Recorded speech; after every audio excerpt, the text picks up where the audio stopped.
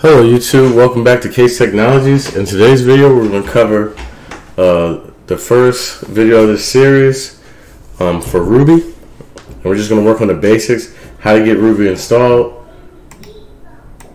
and how to actually print Ruby.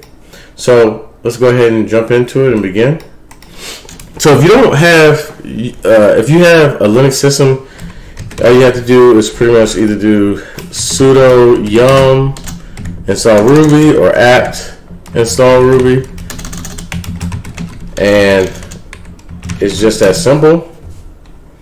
But if you don't have it, you're gonna have to go on over to the Ruby website and actually go and find downloads, and then find if you have Windows, go to Ruby installer, and you can download and install it like that, and use the Ruby installer to download the version you would like to use.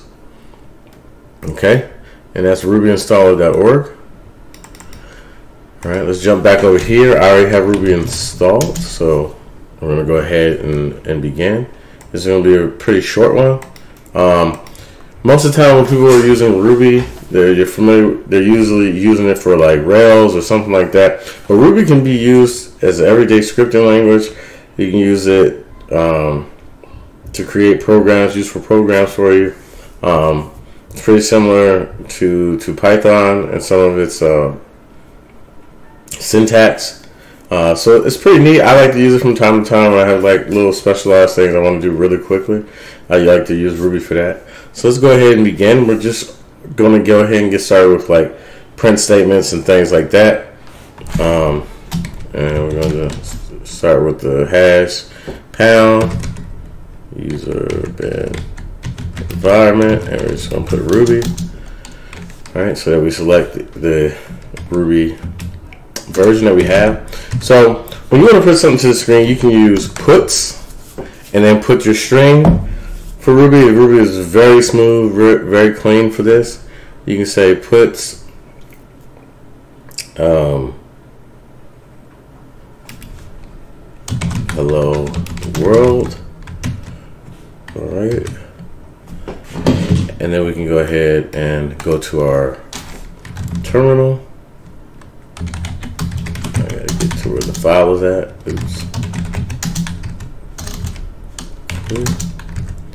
Alright, and then we can just go ahead and make this executable. Alright.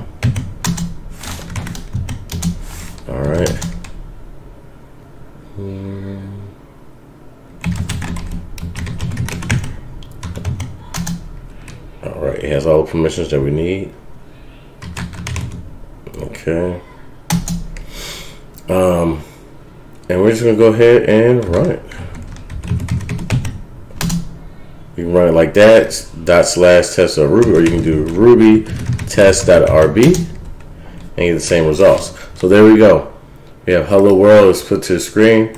So let's say we don't want to do all the typing. You can just type P, the letter P, and do the same thing here.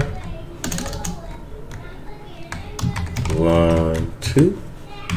And we can print that as line 2. And you see how the quotation marks are there with that, so keep that in mind. Then you can also use the print statement,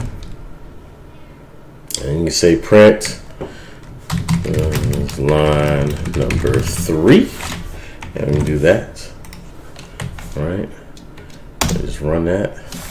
Now you see on line number 3 here, it didn't create a new line or a return. So you'd have to, if you are going to use the print statement, you're going to have to do a /n for new line. And I'm going to clear this out so we can see this run. And you just run it again, and it will go into a new line and get you started like that. Well, but the print statements are very useful, very helpful.